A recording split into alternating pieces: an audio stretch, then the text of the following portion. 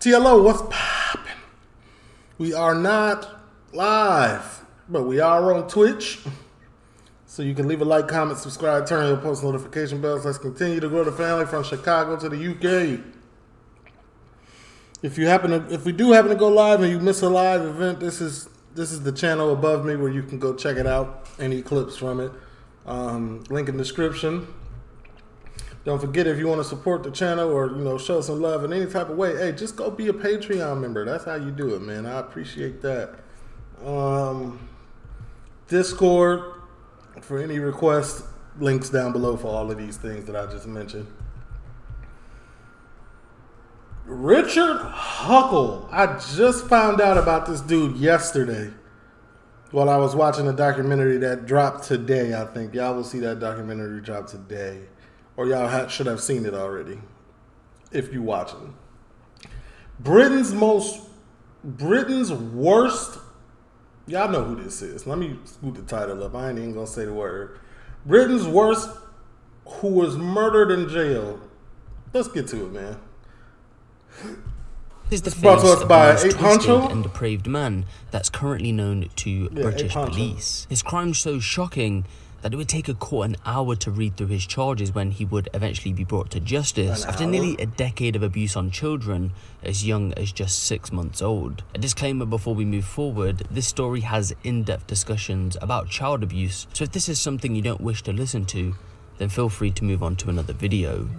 You say that you're not really a pro at anything except being a paedophile. What do you mean by that? You say that by no means am I claiming to be a king or a top dog, but the experiences I've had and the regularity of them put me way up in what people aspire to be. Did you write that? No. How frequently would you engage in sexual activity with children? No.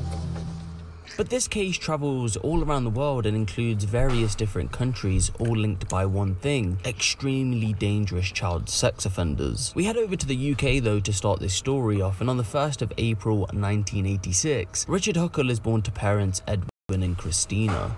He's born alongside his brother into a middle-class, church-going family living in the leafy market town of Ashford, Kent, and as he was growing up, he seemed destined for success. As a child, he attended Folkestone Primary School, and students remember him as being quiet but popular, with a former primary school student going on to say that although he was more on the quiet side, he was still fairly normal, showing interest in such things as Action Man. This would be a stark contrast though once he moved to secondary school. After being only one of a select few to attend Harvey Grammar School, his life would begin to unravel as he started to drift away from the few friends that he had. And it's been alleged that he even dabbled in some petty crime, once getting in trouble for selling counterfeit Pokemon cards. Due to his quote loner status at secondary school, counterfeit Pokemon cards is crazy. I remember them days. He would be an easy target for bullies. One source would go on to say he was an odd kid, so he couldn't go a day without some sort of ribbing about anything really, and he was called rat-like because of his appearance. Richard would go on to achieve 5 GCSEs, but when moving up to higher education, he struggled with his AS levels. On his 17th birthday, he received a digital camera that would spark his interest in photography, and this in a sense would be the catalyst that would destroy hundreds of children's lives. After becoming Christian in 2004 though, and with him taken to his new hobby, Richard would be asked to take pictures at baptisms and other church events, which only made his love for photography grow. It grew that much that after dropping his AS level courses, he decided to attend Kent College, where he studied a vocational course in ICT and a GCSE course in photography. After not knowing which direction to take his life in 2005, Richard would approach an organisation called World Challenge, where they would help him set up a gap year in Malaysia. When he touches down soon after, he arrives at an animal conservation program located in the jungle. Here, with a bunch of other Brits. You can't blame World Challenge for this, but their credibility gotta be getting questioned nowadays. Like, oh, who's coming? World Challenge? Ah, nah, we don't know about them. Hell nah. Hell nah, nope.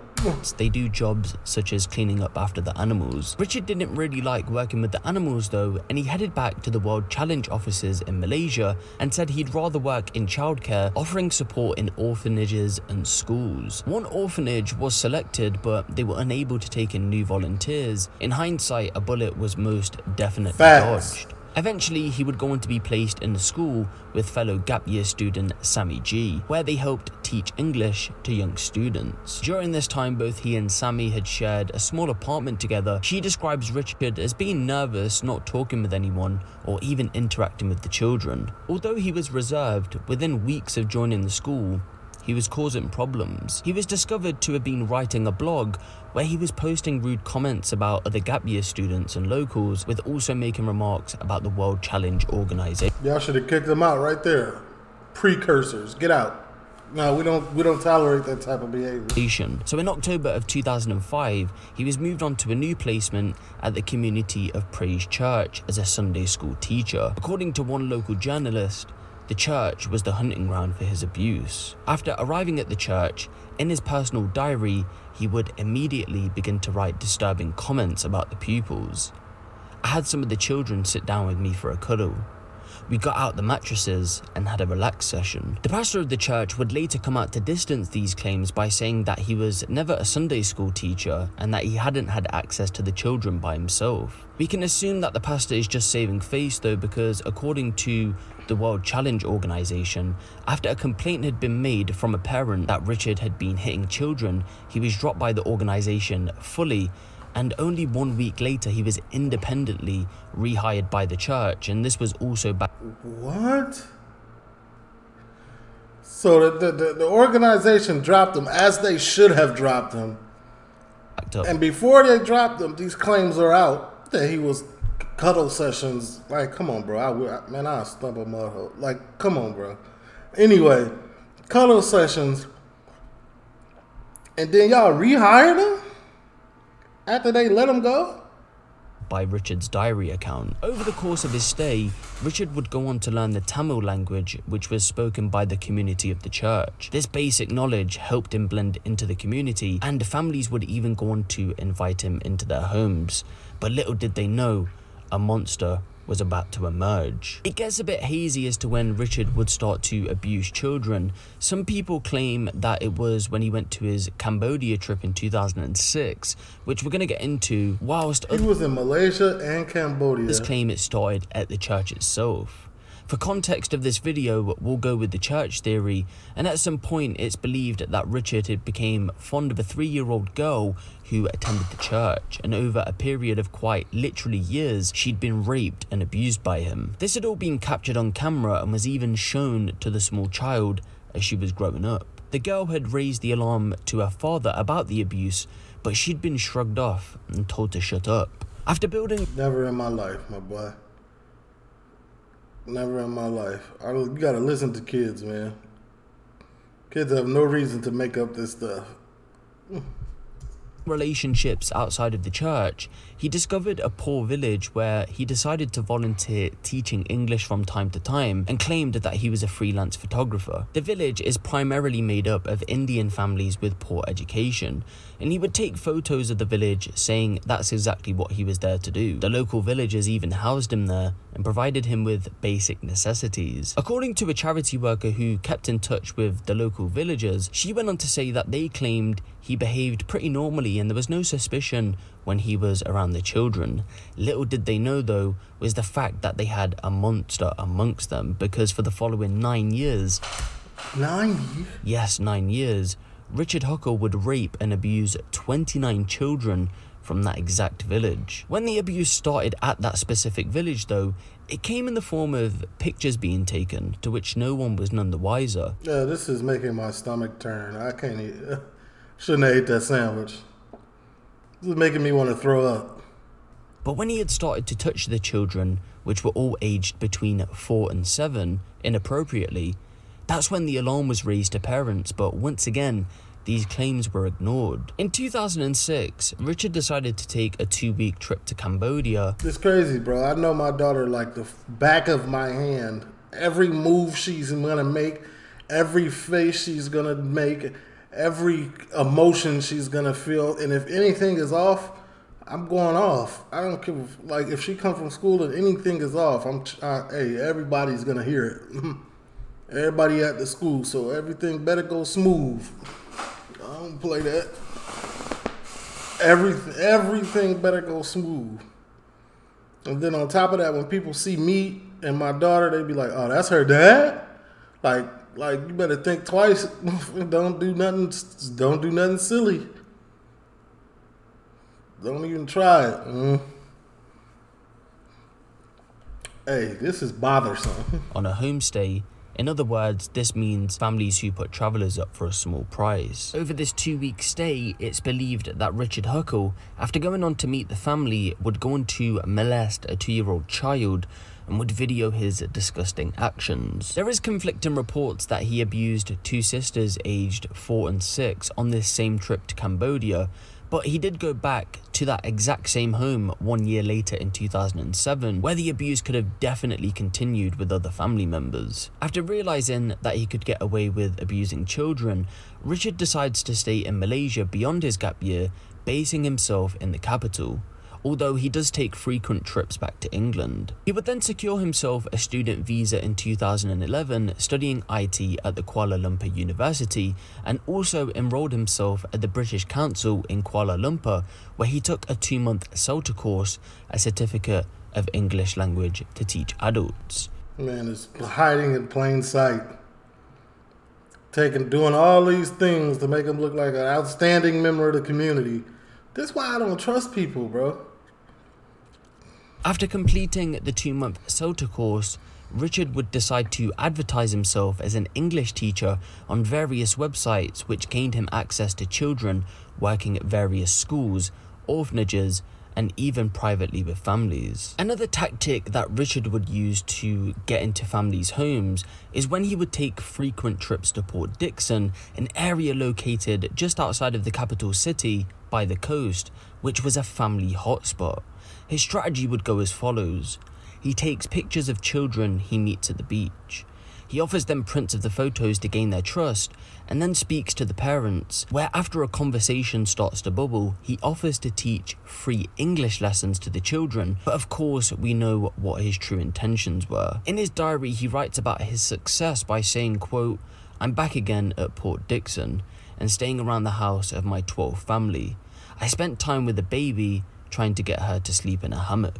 Over the 9-year period, 4 trips had been made to India, where he visited various different orphanages, each orphanage coming out to explain that Richard Huckle was never allowed to be alone around the children, and some of them had even felt off about his character. Here he is in 2013 in the New Hope for Children orphanage. In a series of emails he wrote to the pastor of that orphanage, he persuades him to allow him to visit after claiming he can speak basic Tamil, and he would be more than happy to use his photography and editing skills to help make promotional material for the ministry. When Richard Huckle would eventually get caught by authorities, the orphanage took to their Facebook page, distancing themselves from his involvement at the orphanage and claiming once again he wasn't around the children without supervision. Before we move forward, I just wanted to quickly note that no police investigations were ever opened about his time in India, neither by UK authorities or Indian authorities. But his behaviour does mirror that of Malaysia, and people do believe that children had been abused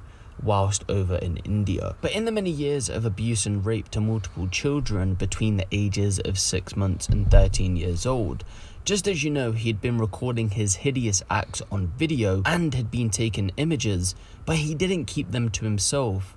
Since 2005/2006, he'd been posting quite literally tens of thousands of abuse images to the dark web. Now, I don't need to break down what the dark web is because the majority of you watching will... Yo, bro. Not only was he doing it, he was putting it out there for the rest of these type people to see and gawk over. Hey, everything he got, he deserved. A life sentence in bars. Whatever happened to him in prison, will know what it is, And as you know, it is a hotbed for people like Richard Huckle. The content was shared to various websites, but one which stored the most of his content was one by the name of The Love Zone. The Love Zone, when it was still available on the dark web, was one of the world's largest and most secure paedophile networks, with around 45,000 members. Depraved paedophiles had been sharing images and videos. 45,000? It's 45,000. Okay, like, I know that there's a lot, but quantifying the number, 45,000? There's a lot of people in this world. I get it. 45,000 of them are, probably millions of them are, but like 45,000 on a website, that's... Videos of child sex abuse ranging in various categories. What made this website so secure from law enforcement, though, was the fact that any suspicious account would go on to be instantly deleted, and users had to post material at least every 30 days or risk being exiled from the site. The more you posted, the higher rank you was on the site, with the producers area being accessed by only a few. In 2014, what users didn't realize, though, was that the site had been compromised by police, and Richard Huckle's near decade of child sex abuse was about to come to an end. But how exactly did law enforcement gain access to a website if any suspicious accounts would get deleted? Good morning, everybody. I'd like to talk about Project Spade this morning. In October Somebody had to take a deep dive into that rink of people. 2010, undercover online officers with the child exploitation section of the Toronto Police Service made contact with a male on the internet who was sharing very graphic images of young children being sexually abused. Through investigations, the officers were able to trace the internet connection to a male living in Toronto. I don't even understand how she could sit here and talk about this. Which, like, I get it, she's being professional, but like the rage inside of me would have boiled out, and you would have physically seen emotion coming from me. I couldn't deliver this type of speech saying these type of words, man. That's why if you notice when I'm talking, I don't even be saying the words, because like it's angering, it's enraging. The investigation revealed that this individual was running an exploitation movie production and distribution company from an address within the city of Toronto. This company operated a website known as www.azoffilms.com, where customers from around the world could place orders to have movies sent to them through the mail or through the internet. Investigators believe many of these movies were consistent with the Canadian Criminal Code definition of child pornography.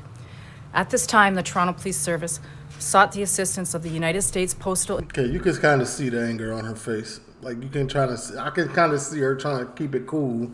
Inspection Service, as it appeared many of the movies were being exported into the United States. The Toronto Police Service and the United States Postal Inspection Service then began a joint investigation. On May 1st, 2011, after a 7-month-long investigation, officers executed numerous search warrants at various locations across the city of Toronto. One of these search warrants was executed at the site of the purported business located in the West End of Toronto. Officers spent 4 days inside this business, cataloging the thousands of movies, computers, and other media located during their search. At this time, over 45 terabytes of information was seized from the business. 45 terabytes? Y'all know how big 1 terabyte is? 45 of them? And to give you some perspective, this is equivalent to a stack of paper as tall as 1,500 CN Towers. On the same date, a search warrant was also executed at the residence of the owner-operator. Hey Siri. Huh? CN Tower.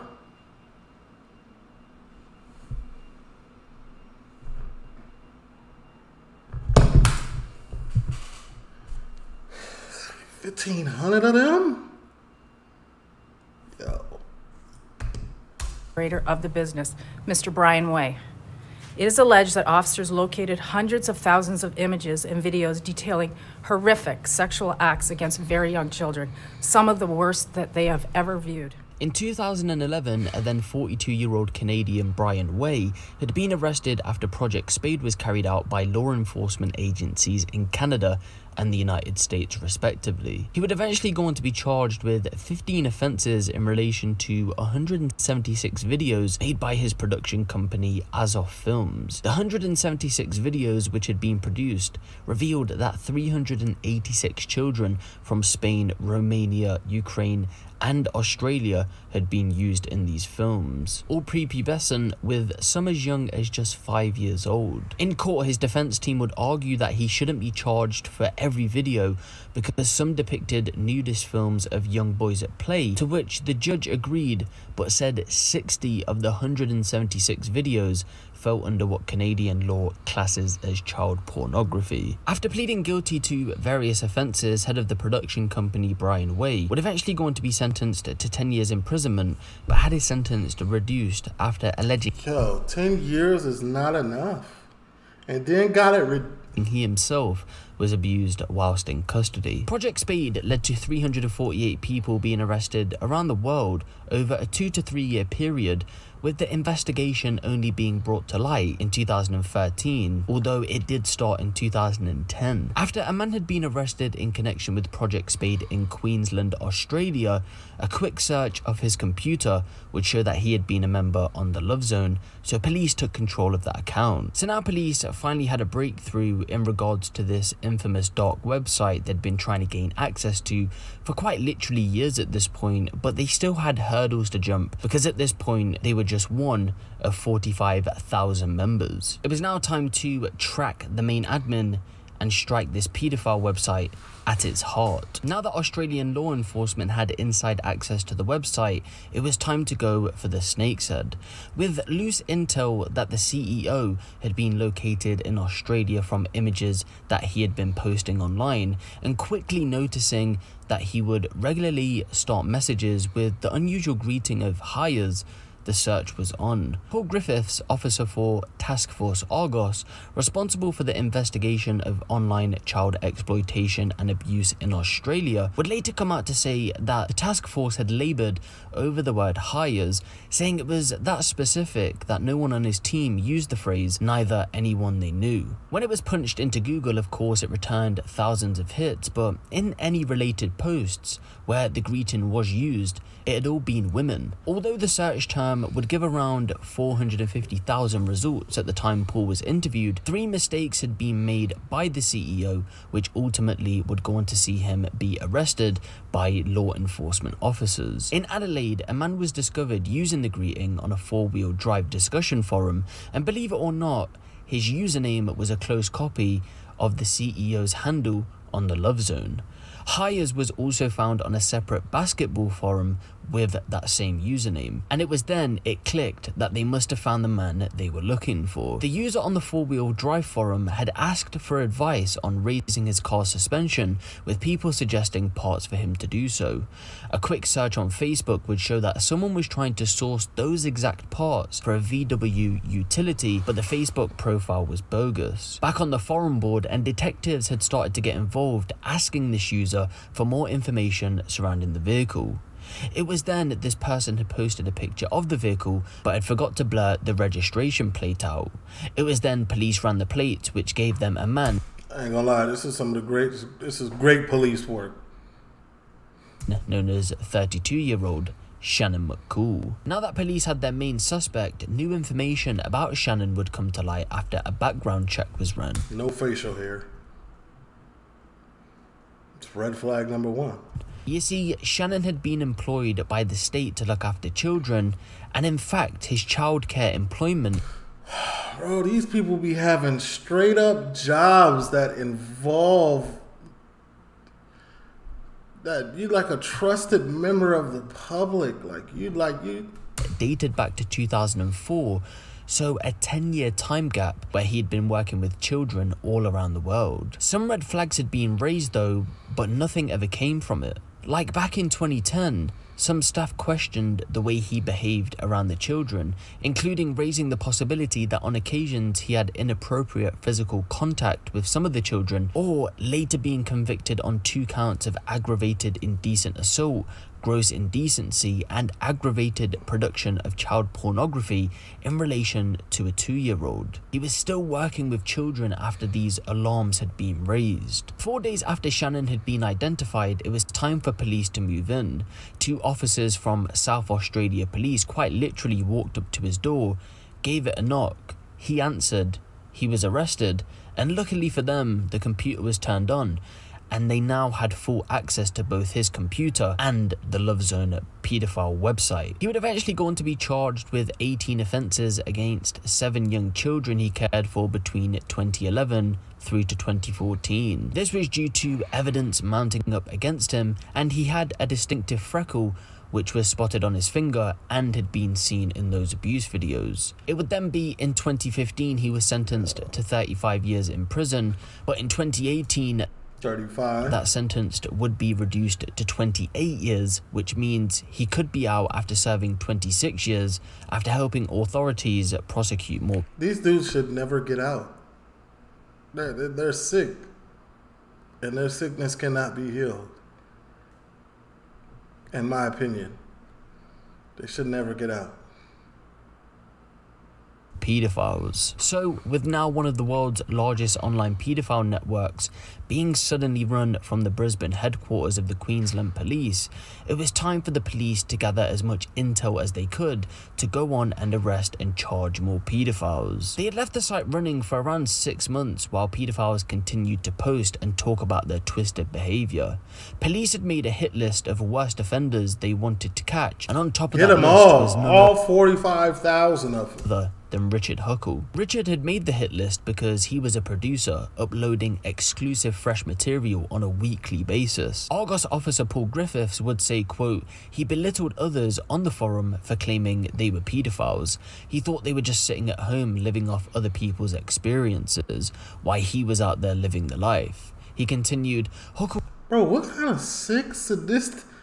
What are you talked about leaving a legacy where he'd be remembered because of the material he produced. He got to the point where he was actually titling his work, saying it was in his studio. He was definitely branding. But Paul explained that Richard's material wasn't sought after due to the fact that he wasn't particularly popular. The investigation would prove a difficult one to start with though, as Richard took precaution, blurring faces and backgrounds along with erasing metadata from his work, but early clues would start to pinpoint that it had been a man in Southeast Asia after a paedophile wrote to him, quote, pity you're far away, to which Richard responded, I'm probably closer than you think, and other intelligence also pointed to this person spending time in Malaysia. But it's not what he photographed that would be a breakthrough in the case, rather what he photographed with.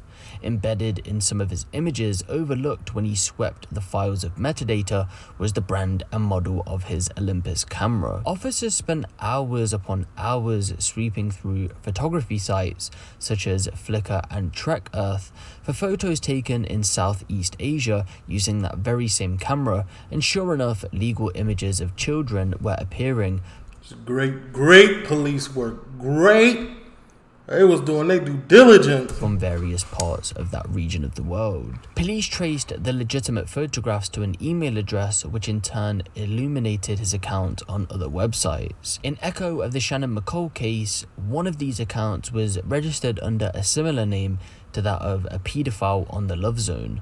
Paul Griffiths said, quote, realistically by that stage, there was no chance it could have been anyone else. The trail also led to a studio named Huckle Photography Productions.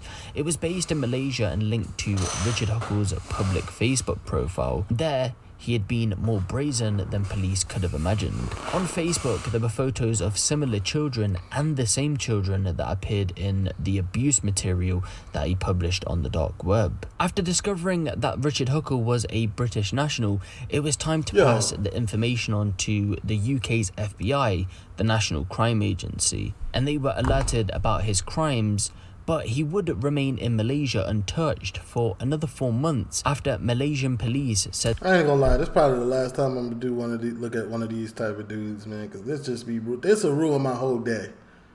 And I'm probably gonna have to go watch The Simpsons or something after this. So I'm happy, like, 'cause this right here, I don't know how anybody could watch this and just have a good day afterwards. Like, and it's early. It's 10 a.m. They didn't have enough evidence to arrest him. But after posting on Facebook that he was returning to the UK in December of 2014, the monster that had raped and abused children for multiple years was about to be stopped in his tracks. On the 19th of December 2014, Richard Huckle would arrive at Gatwick Airport, and upon arrival his father had been waiting for him. But instead of a warm welcome home for Christmas, he was greeted by National Crime Agency detectives who You're going to jail, buddy. arrested him on various charges. His computers and hard drives were seized, but to no surprise, certain parts of the computer and his other devices had been encrypted. You say that you're not really a pro at anything except being a paedophile. What do you mean by that? No comment. You say that by no means am I claiming to be a king or a top dog, but the experiences I've had and the regularity of them put me way up in what people aspire to be. Did you write that? No comment. A king or a top dog. Would you engage in sexual activity with children? No comment. After refusing to give police passwords to gain access to his devices, Richard gives a no-comment police interview, and then he's bailed due to him not having any previous convictions. His bail conditions were that he lives at his parents' address whilst investigations were ongoing. Upon release from custody though, he's questioned by his mother about the allegations, and Huckle admits to raping children between the ages of 3 and 13, at which point his parents refused to allow him to remain in the house. As they shouldn't. W parents. And quite literally, from reports, they had begged police to take him back to custody. After leaving the home, he was rearrested and charged with 91 counts, including creation and possession of child pornography, rape of a child under the age of 12, digital penetration, child abuse, and facilitating the commission of child sexual offences by creating All right, okay. a paedophile manual. He was A denied menu? commission of child sexual offences by creating a paedophile manual.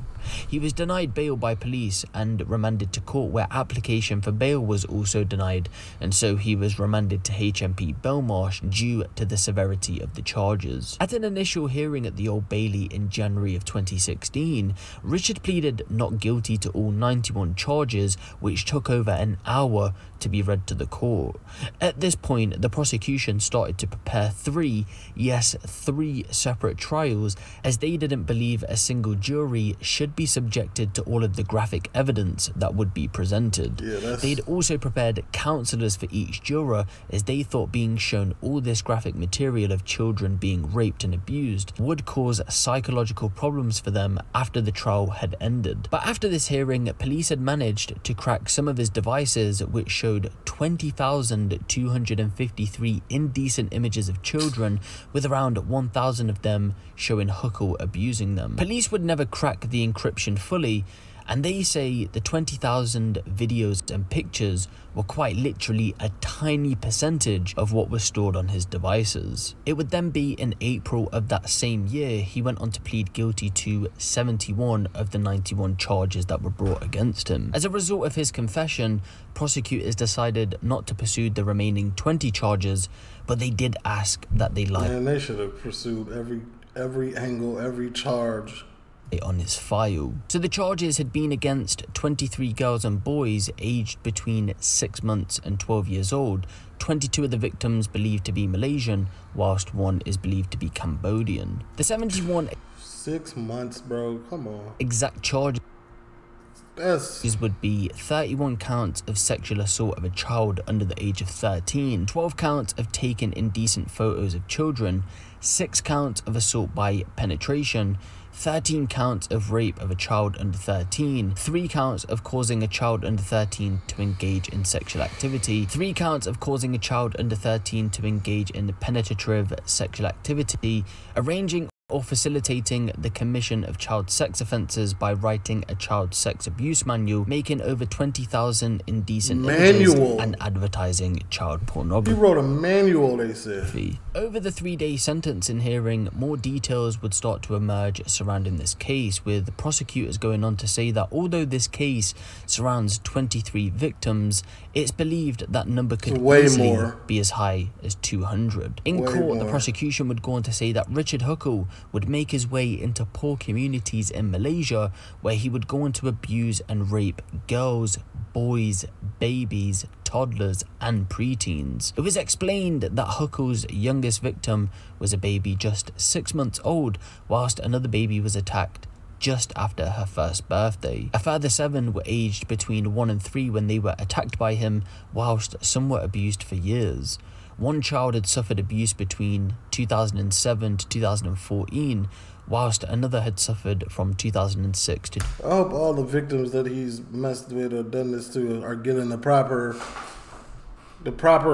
whatever's needed for them to live the most normal life that they possibly can, because this dude right here, man. 2013. Huckle's activity had been posted to the TheeLitOne website, which we've already been over, and in court the prosecution would read out extracts about his sickening posts where he would boast about the abuse. One extract reads, "Impoverished kids are definitely much easier to seduce than middle-class Western kids. I plan on publishing a guide on this subject sometime." He would also say that he would love to make a small income off selling child porn. But some of the most shocking revelations came from extracts that were given about a 3-year-old girl and a 5-year-old girl.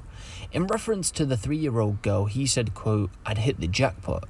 A 3-year-old girl as loyal to me as my dog, and nobody seemed to care. The 3-year-old I can have so much sex with that it's just boring.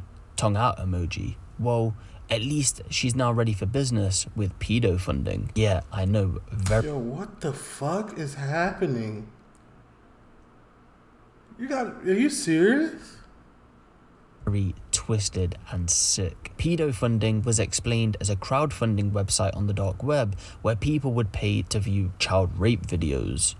One grooming tactic Richard would use on children is that he would take them to richer parts of the city. Of course, the children that he abused were from poor neighborhoods. On these trips out, he would take innocent photos with the children and post them on Facebook, but on the dark web, it was a completely different ballgame. Huckle had also wrote a 60-page child sex abuse manual explaining how to get away with exploiting children in Asia, titled "Pedophiles in Poverty, Child Lover Guide." But if that hasn't made you sick to your stomach already, then from November of 2013 to November of 2014, so 1 month before he was arrested, he started to implement a system into his abuse called pedo points chart. Now, how this would work is he would award himself points based on 15 categories.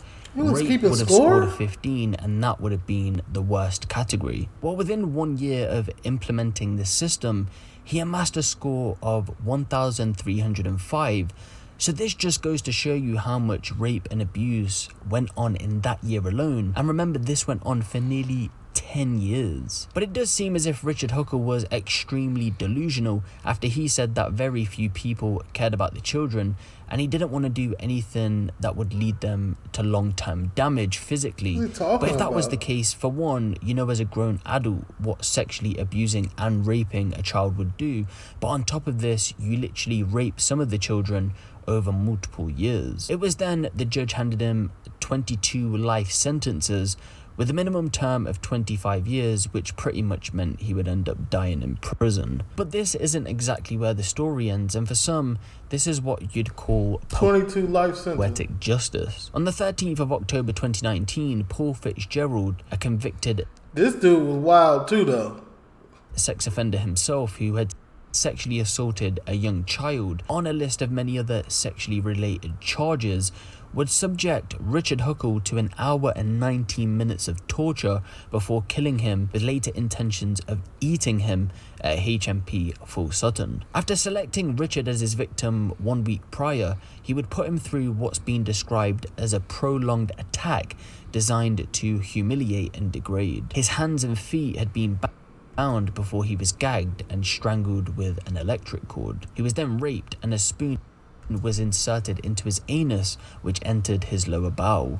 He had his jaw broken from having his head smashed on the cell floor around 6 or 7 times before getting finished off when a pen fixed with a blade to its end was inserted up his nose and into his brain. When staff eventually realized what was happening, he was removed from the cell and was quoted as saying that he enjoyed it. Staff knew what was going on. An hour and a half? Come on now. Staff knew what was up. They let that ride out. and would have gone on to kill other inmates if he hadn't been stopped because he was having too much fun. It's also thought that if he'd been left in the cell a little while longer, that he would have cooked him and started to eat him. He was eventually put on trial where, in a nutshell, he explained that he wanted payback for what Richard did to his innocent victims, and despite the brutal murder, he shouldn't be seen as a victim, adding he wanted Richard to know what it felt like. The judge then handed him a life sentence with a minimum term of 34 years, and whilst sentencing him, the judge called him a psychopath who derived pleasure from imagining, torturing, raping, killing and eating others. And as the judge was saying this to him, Paul looked up at him and started to laugh. But if there's one thing we can take away from this story, it's that Richard Huckle was an evil, sick, twisted, depraved individual. And you can see why the British media labelled him one of the worst paedophiles to ever come from the UK. Can you just imagine how many children's lives that this monster has affected moving forward? Because it's a well-known fact that physically and mentally, when someone gets abused, especially from a young age, that stays with them throughout their lives. I know charities have since been involved with certain victims that have been identified and are thankfully offering support to those that need it. There's also classes now about this kind of crime in Malaysia because it was a very taboo subject that, believe it or not, a lot of the population thought was just a Western problem. But although Richard is from the UK, you can bet there's hundreds, if not thousands, of people just like him in the country. Let me give you a piece. Stop, everybody stop. TLO, I'm gone, y'all. I'm gonna go watch. I don't know what I'm gonna do for the rest of the day. I'm gonna go to the gym maybe.